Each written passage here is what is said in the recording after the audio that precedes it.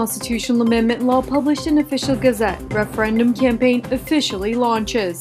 According to the new law, the number of parliamentarians will be increased from 550 to 600, and the age of candidacy is lowered from 25 to 18. With regards to elections, Turkish Grand National Assembly and the presidential elections will be held every 5 years on the same day. The elected president will maintain party political affiliation. Presidential aides and ministers will be appointed and unseated by the president. The establishment and abolition of ministries, appointment of positions and authorities, the organization structure, and the establishment of the central and provincial organizations shall be held with presidential decree. The referendum will be held on April 16. A no vote will cause Turkey to be in chaos, said Bahçeli. Standing shoulder to shoulder with AKP on the presidential system, Nationalist Movement Party MHP leader Devlet Bahçeli responded to the question, what happens if polls say no at the referendum, with, Turkey will be in chaos. Republican People's Party CHP leader Kemal Kılıçdaroğlu responded to Bahçeli's remarks. He said, if people vote no, Port of Izmir also transferred to new sovereign wealth fund. Following Turkey's most strategic institutions, the country's most strategic port, Port of Izmir in Alsancak, is also transferred to Sovereign Wealth Fund, with authority to lease and sell. Officials state the Port of Izmir will be managed by Turkish State Railways (TCDD) until the sale. The port is planned to be privatized in the next 49 years.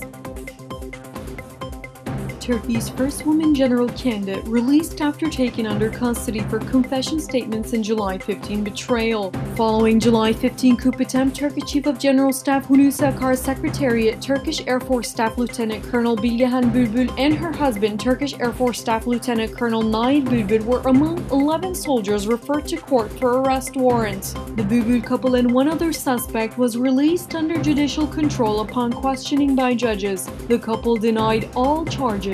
Turkish Chief of General Staff Hulusi Akar, along with the Army, Navy, and Air Force commanders, paid a surprise visit to the disputed Kardak Islets in the Aegean Sea on January 29. Lieutenant Colonel Bilgehan Bülbül was among the names accompanying the commanders and was detained upon her return to Ankara. Two ISIS militants planning group attacks in Europe were caught in Adana.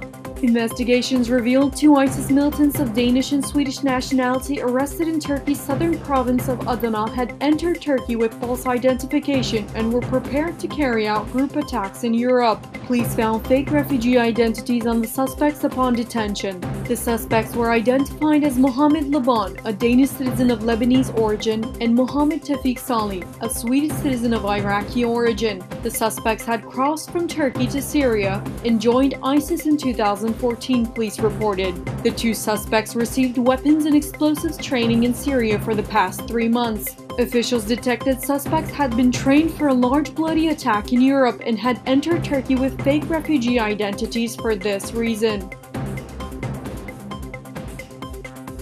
Operations launched against PKK's financial resources in Istanbul. Anti-terrorism units raided terrorist organization PKK's financial resources in Istanbul's Küçükçekmece district. Multiple addresses are targeted as part of the counter-terrorism operation.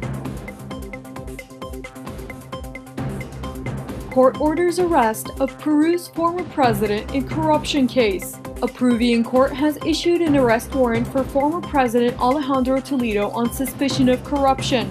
The court sentenced the ex-president to 18 months of imprisonment. Ex-President Toledo is accused of receiving $20 million in bribes from Brazilian construction company in exchange for permission to build highways. Toledo served as president from 2001 to 2006. Currently living abroad, he has denied any wrongdoing.